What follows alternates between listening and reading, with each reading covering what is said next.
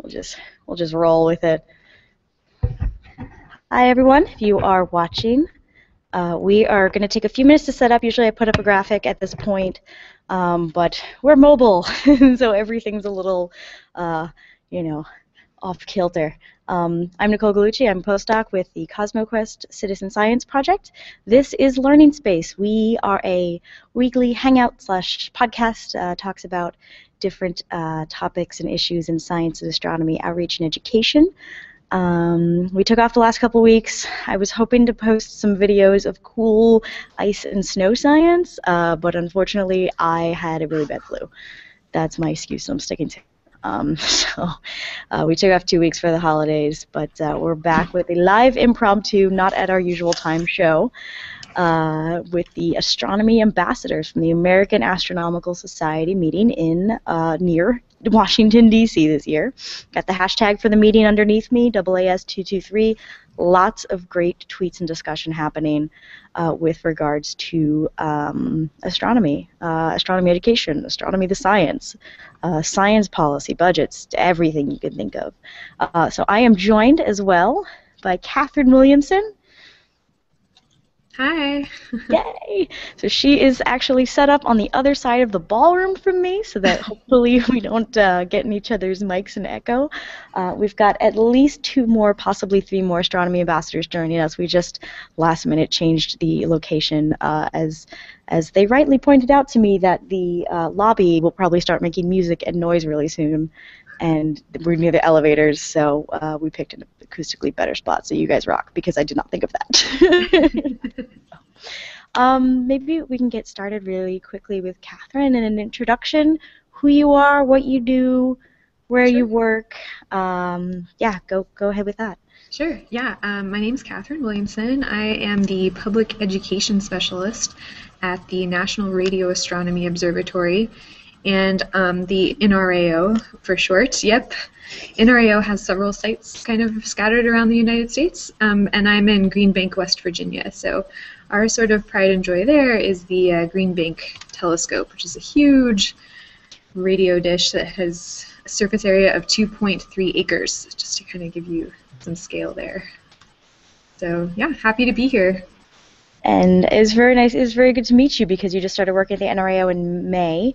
I did. And I used to spend a lot of time in Green Bank and love it out there, so that's yeah, exciting. It's definitely an interesting place.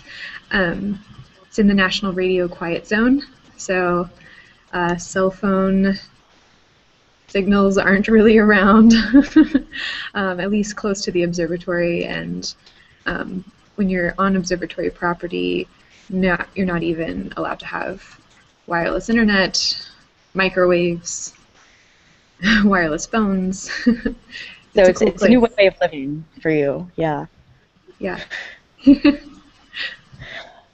I want to remind you guys, if you're watching, please share the link. We love when you share things.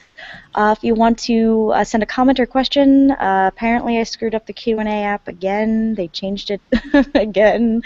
But I will be trying to watch the comments on YouTube and on the Google Plus event page. So please say hi. Feel free to ask questions and leave a comment there for us.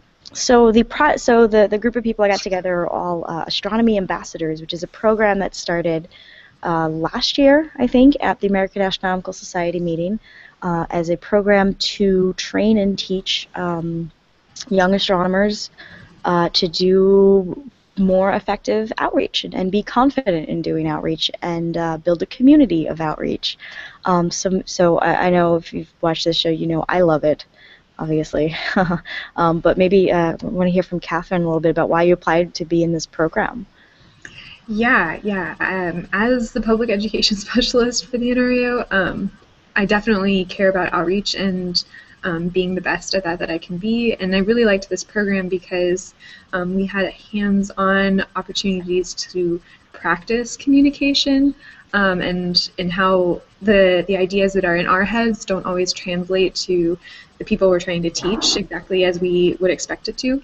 And I also really liked this workshop because we got a lot of hands-on activities that we could do, and we got to practice doing them. So I'm definitely going to use the things I learned to go back to the observatory and help kind of actually train more ambassadors. So college students around West Virginia to be better science communicators and to really have the skills and knowledge that they need to go out and interact with people that may be really different from them, and to really try to find that point of connection with whatever audience that they might encounter.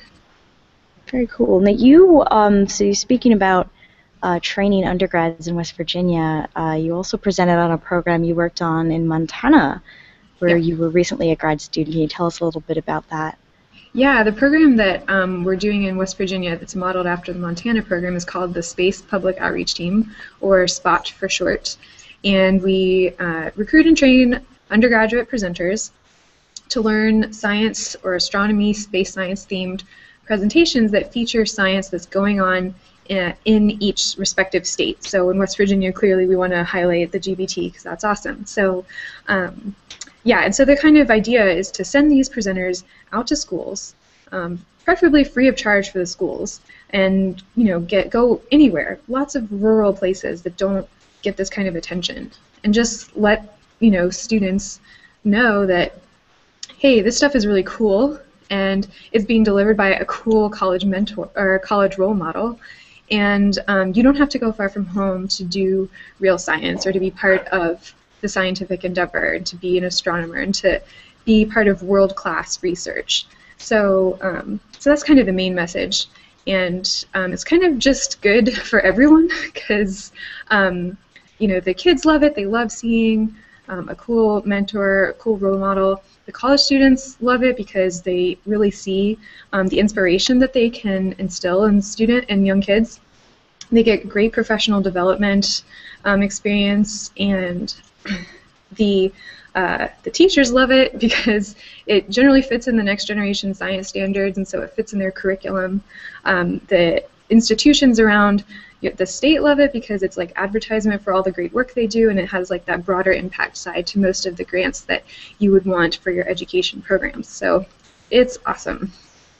Very cool. Yeah, you put out. Sorry, I'm also tweeting the other two. They don't know what room we're in.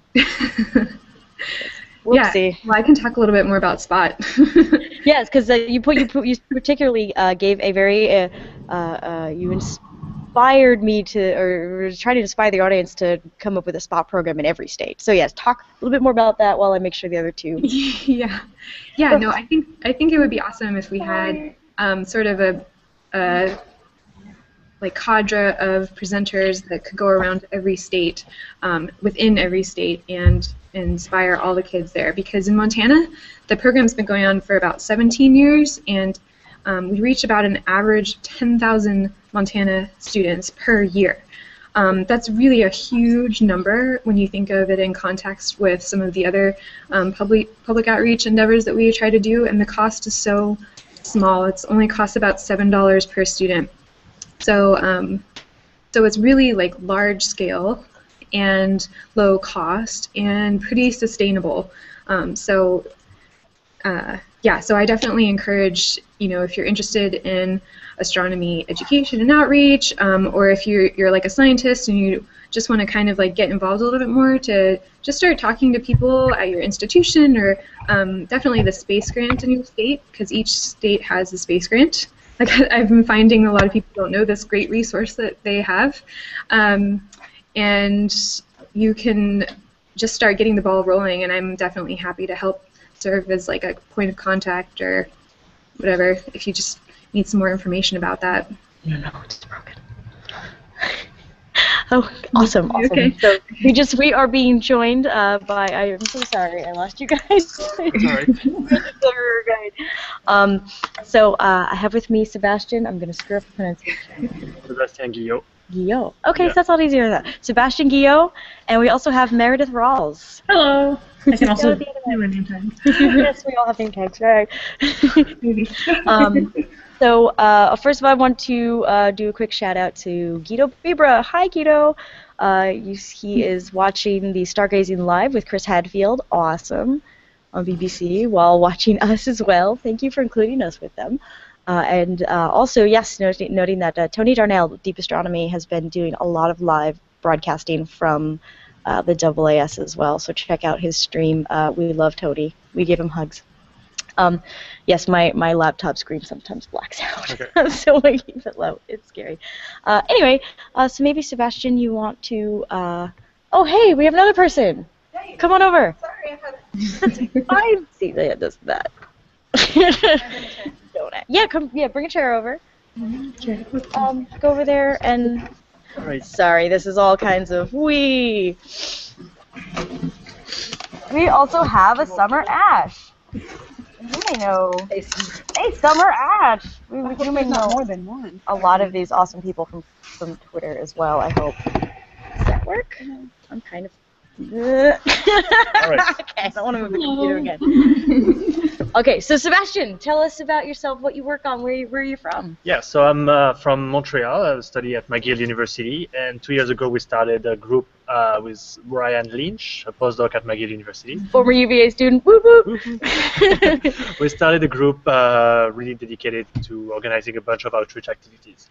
So now we have about 10, 15 volunteers, more or less fully dedicated, and we have public series of lecture and observing nights. We go to primary school for activities, and we have also a podcast series. So you can look for it on iTunes, Astro McGill podcast. Yeah, you guys do. We have like something like 42 episodes already. So. Nice. Wow. Nice. Yeah. So, and McGill is located in Montreal, Canada. So yeah, definitely go visit and do awesome local resource. Sorry. So you we were just hearing from Catherine. Catherine and I are new astronomy ambassadors, but you have been in the program for a while, so maybe you can tell us what it's been like for the past year. Yeah, so Meredith and I joined the first cohort last year at the AAS in Long Beach, the first cohort of the Astronomy Ambassador program, and so it was the first one, so there were things that were not perfect, but the program was really good altogether. We had a lot of tips to organize outreach activities, a lot of activities also to organize in schools. The forum worked pretty well, kind of interaction between the different ambassadors, and I liked it. So I tried to come back this year to interact with the new cohort. Sorry. Cohort, that's what we're being called? Okay. Yeah, we're a cohort. I like it. Meredith, since you want to tell us a little bit about yourself down there. And you're also one of the first cohort of the Astronomy Ambassadors as well. It's true. So I'm a graduate student at New Mexico State University. I study binary stars. And I was in the first group, or cohort, I suppose, with Sebastian last year. And it was really a neat experience because I heard about it just, I think, online. I saw a thing for it, and I was like, well, I like outreach, and this is a program for people who want to do more outreach, so that sounds neat. And it was really cool because we got to do all these different activities, like you were saying, and we got to like plan a little program as if we were doing an outreach activity, kind of role-playing, and we got to just learn a whole bunch of new activities that we can do for people of all ages. It was just a really cool. It was a really cool experience, and I was glad to get to come back this year and visit you guys and see how the program's improved. Yay! Yes, it was good to hear from you guys. We had a little lunch panel session with you guys talking about it. And Summer, why don't you tell us a little bit about yourself? Summer is also one of the new cohort with me and Catherine. Cohort 2. Yeah. Let's see. Oh, so I'm the director of outreach at Columbia University in the astronomy department. And that program, the outreach program at Columbia, got started by the grad students over the last 10 years and sort of gained a lot of momentum, and to the point where now it's part of the culture, really, which is really fun because incoming graduate students hear, like, this is what we do here. And it's gotten to the point where we have a really broad spectrum of programs. We have public nights twice a month.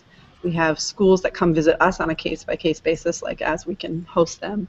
And we have a program that takes grad students into middle schools and talks about a day in the life of an astronomer. Because in middle school you sort of know astronomy, but you don't really know what that means to be an astronomer. And we also have a program that pairs grad students with teachers in high schools who run astronomy clubs. And so then that pair has an ongoing relationship as long as the graduate student's at Columbia. And that is something that they really stressed I think in the workshop, and this is something that where Ryan and I came from University of Virginia. It was stressed as well. Build continuing relationships, right? A lot of us do one-off outreach events, and they're cool, and they can be inspiring, but there was a big push to build sustained relationships. So Absolutely. Okay, so you're already doing that. Yeah, at so Columbia. we do that in the one program. Mm-hmm. It's called Rooftop Variables, because the idea is that we actually give the teacher a telescope with a camera and a laptop that they can potentially observe variable stars, because even in New York City you can see a star change, surprisingly. Hear that, fellow New York? But you're right, that's something that we want to do with the other program, like going into middle schools. We want to establish relationships with, especially with schools in the area around Columbia. Right. And try and go back again and again. And but also one thing we are noticing with our public program is that we are getting a class of regulars. Oh, which is kind of okay. fun. And they're both retired people and parents with kids. Okay. So there's a bunch of kids that we recognize again and again and again, that's which is excellent. kind of fun, because now we're starting to, they start to recognize us, we start to recognize them, and so we check in every time they come. That's fantastic. So the community is building itself. The community is building itself. Cool. It's really fun. So have you noticed a difference in your outreach, Sebastian and Meredith, with the new tools that you have, and have you noticed a difference from doing outreach in a more sustained way? Well, I'll start if you don't mind, Meredith. Yeah. So the new tools that we got was mostly a wide variety of activities. So when we started the outreach activities in primary school, before I joined the Astronomy Ambassador program, we had a series of 5 activities that we're kind of doing in a loop, and it was always the same thing.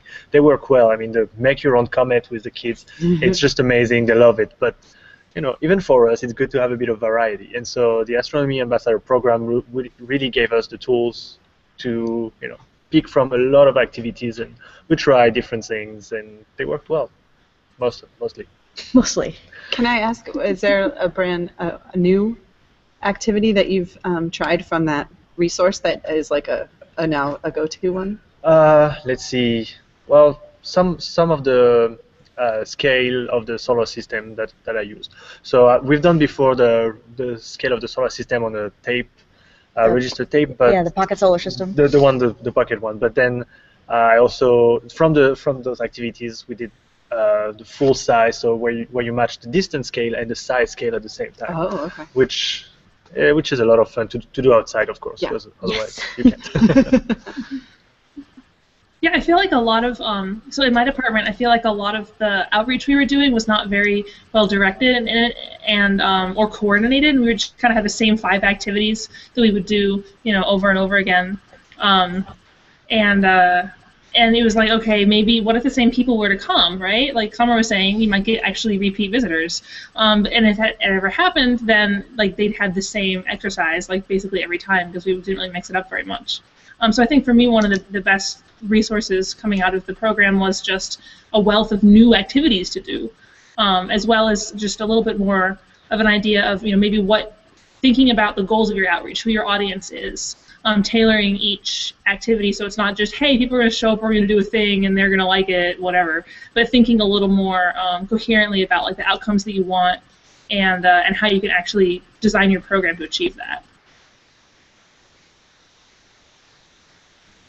You guys are looking at me like I don't exist. Sorry. No, I mute our end when you guys are talking. Oh, okay. I want to, so I think we should give a shout out to the people in the program who've developed this huge list of activities. In particular, Andy Fracknoy seems to have been fire hose of resources. It was a bit of a fire hose of resources, but he likes just gathering resources. And this was something we talked about. I'm wearing my Dot Astronomy shirt.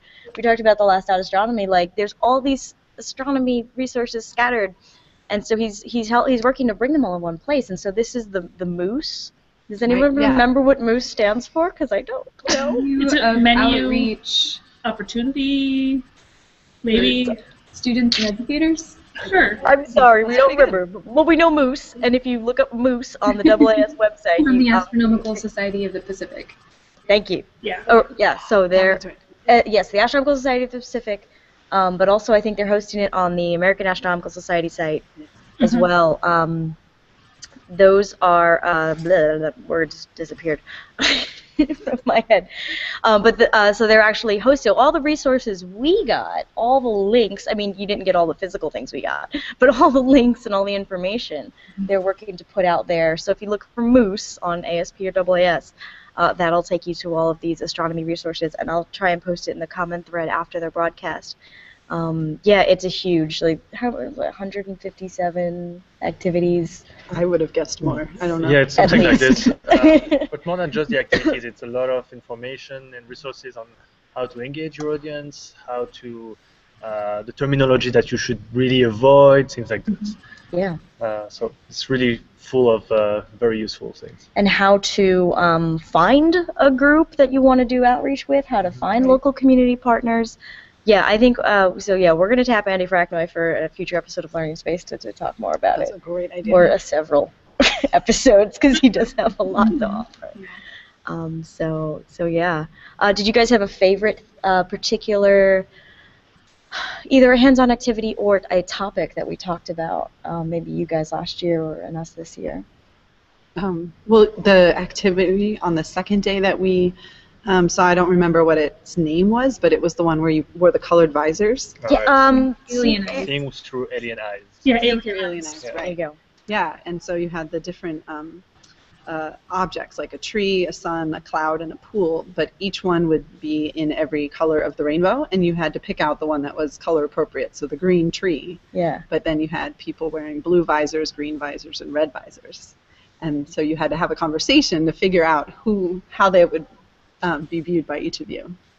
Yeah, And that was start really cool. slowly eliminating them. I really like that one. Yeah. So if I can give an advice about this activity, Yes. you really need to get the perfect color, because we tried and we kind of, we didn't buy the actual filters that we were supposed to. We just bought some acetate sheets that we found in a arts craft and art store. So it didn't work really well. It's you need to get the right filters and colors. Okay. So this is where the resource Noted. itself is important. You need those Exactly. specific filters. Follow the directions.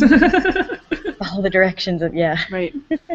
My favorite activity was actually just like the first thing we did, where we got into groups and one person was the teacher and then two other people were the learners, and the teacher had to describe a drawing to the learner without showing them, without drawing it in the air with their hands. And we kind of did it in different stages, where the teacher could see what the students were doing, or couldn't see what the students were doing, and then he or she could see what the students were doing, and then the third level was where we could ask questions and have a dialogue.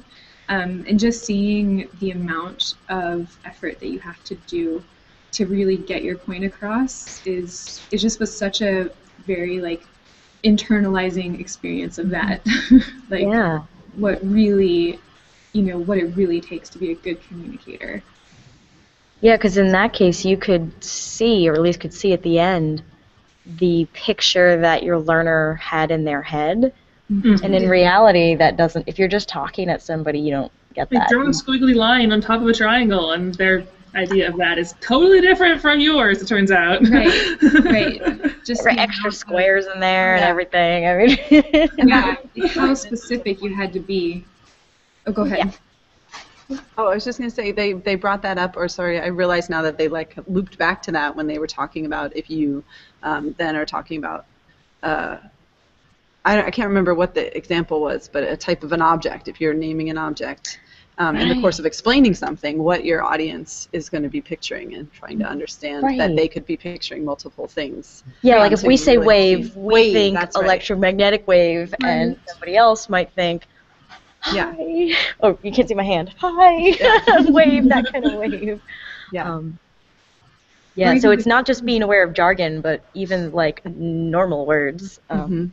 How different. Or any preconceived notions. Yeah, we all have so many preconceived notions, and you don't think about it until you have to try to explain something to somebody, and then you realize that your preconceived notions do not line up with theirs. So knowing that going in is very powerful, because then you can at least step back and attempt to start kind of at a common ground, square zero. Right. So that need for constant assessment, I think we really came across from that activity. We got some goodies too. don't know where my Yeah. bag I is, just got but a huge bag that I have to Okay. figure out how to get back to New York. yeah, we gotta stuff extra things in our checked baggage. There are card games and card decks for sorting, for teaching astronomy. There were other things we got to play with that we didn't get to take home, like the little light up Really cool tube. light-up It was kind of a discrepant event activity. And the little robot thingamajigs at the computer. There were the little robot thingamajigs. I don't know what they're called, but they were All adorable. the wind-up little dancey guys. Yeah. Yes. Buy all of them. It was that. Oh yeah, that was an interesting activity because we had to write down. We got this little toy robot thing. They wind up. They made of gears and little clock parts, and they do something bizarre, and you had to play with it and write down what your initial reactions to it were. And so it was seeing yourself as the learner. I'm trying to remember what else kind of was the point. Yeah. 'Cause you want- what you- you wanted to know about it. Right. What do you want to know about it? So if you can do What does such it an remind you activity. of? Yeah, you can do such an activity with your learners to see how they think, I think, from the start. So that was really cool. And you could probably do that with anything, but the robots were cool. Those were particularly special and fantastic. So about Yeah. the card games that we got, I never had the chance to use it with kids. I was wondering if maybe Meredith had the chance to With use which it with the publics or kids. The card games? The card game, the Oh, cards. the card games. No, I've never really used the card games. But one thing I did use, I don't know if they gave you guys this, but it was to explain how radial velocity planet detections work. Where you have like a little foam ball and you stick like a toothpick planet in it, and then you spin it on the table, and it turns out that it doesn't spin evenly, right? So if you have like a ball with a toothpick sticking out of it, it's not going to spin symmetrically. It's going to spin and kind of have this funny wobble to it, and that's the quote-unquote wobble technique or radial velocity technique for how we find planets around other stars. So I used that when I was talking to some undergraduates, and they wanted me to. Some of them, they're all interested in astronomy, but they're not science majors. And they have a little club at my university, and they're like, yeah, we want grad students to come and give talks about stuff in science. And I was like, okay. So I used that as kind of an introduction to get them, so it wasn't just like lecturing at them for 15 minutes, because that's boring. So I think they liked it because I play with it. So. And you can change out the size of the planet. You can put a big fat one in there, and it wobbles a lot and like falls off the table. And then you put a little one in there, and it's almost, you can't tell it's there. So it's a really nice analogy for finding planets. We got to play with that, but we didn't get our own sets. Oh, okay. But I have one at home. I think a similar one. Or you Yeah, I can, feel you like can do I- it with styrofoam balls. Yeah, or you can styrofoam random- balls. Yeah, styrofoam balls and little like golf tees. I Yep. think. Yeah. I mean, that's what they've made them out of. Toothpicks Yeah. Toothpicks. Yeah, yeah. and Play-Doh, even for the little planets. Yeah, this sounds like an activity we'll have to do on the show because it is pretty fun. Another great activity for planet transit. There's an app that you can use on your phone or I think on a laptop. It's basically just something that uses your laptop camera. You point your laptop camera at a source of light. You select the light with some kind of circle, and it draws a light curve. Oh, So you have the light curve of the light, and then you just pass a small sphere in front of your light, and then you get a transit. And it's really amazing to try that. what's it called? Like, I think it's called Light Grapher. Light Grapher? Light Grapher. I can send the link after on this thing. Summer is pulling out her phone now to download. That's really cool. It's really cool. The difficulty is not to saturate the camera with a bright light. Yeah, So I you need can to be see that. far enough or dim light. I want to see it come up on the phone. Light Grapher. Okay, So talk about search for something that, else in guys. the meantime. No, actually, I mean, it's getting. I know this is kind of a shorter hangout than we usually do, but I want to wrap up soon because I'm sure people want to go to dinner. Let me see. Kepler. Kepler Light Grapher. It's a flash applet. Yeah. There you go. Kepler Light Grapher. So from the Kepler science team. Awesome. Yay, Nessie PO doing fantastic things. There's one little message there. So yeah, so I think all of us would like we like to thank the people running the program. Absolutely. The ASP and AAS have come together to put together a really great Astronomy Ambassadors program. If you are a student or a postdoc or young faculty in astronomy, really strongly consider this program. If you don't have outreach experience, if you have a little outreach experience, anything you want to learn about doing outreach and building and being part of this community, I think they're going to try and do it at least one more January meeting. I sure hope so. So, and then at other, hopefully, expand to other conferences as well. Look for the program, Astronomy Ambassadors, and apply, because it's a really good workshop. It's completely free. Also, they cover some of your travel expenses and stuff like that, just to the hotel room, and they feed you, so it's not an added expense to the meeting per se. And I would also say it's really great for people, even if outreach isn't your primary thing. I think it's so important for people to, if they're going to do just a little outreach, to try to do it effectively. So it's just a 2-day thing. If you're already coming to AAS next year, just consider trying to tack it on. Yeah. Thank you for reminding me. I have to fill out that reimbursement form. Yeah. Yeah, fun. Okay. I want to. So there's some comments going by. Guido and Hugo Burnham think that I should be on BBC Stargazing with Brian Cox, which I think is Do it. Yeah. Let's to make that happen. From learning space to BBC is kind of a big jump, but thank you for the thought. You guys rock. But yeah, I know we're probably going to head off to dinner and enjoy the rest of the conference. But thank you guys so much for doing this. Sorry it was a little scattered at the beginning. Thanks for doing this. Yeah. And I will probably be plugging all the work you guys do on the show, and would like to have you guys back to talk about the awesome work you're doing on the show. So thank you all, and thank you guys for watching, even though it was a last minute at a weird time. Thank you, Richard Drum, for editing the audio, which is probably terrible because we're all in the same echoey room. And thanks for watching Learning Space, everybody. Bye. Hit the stop, bro.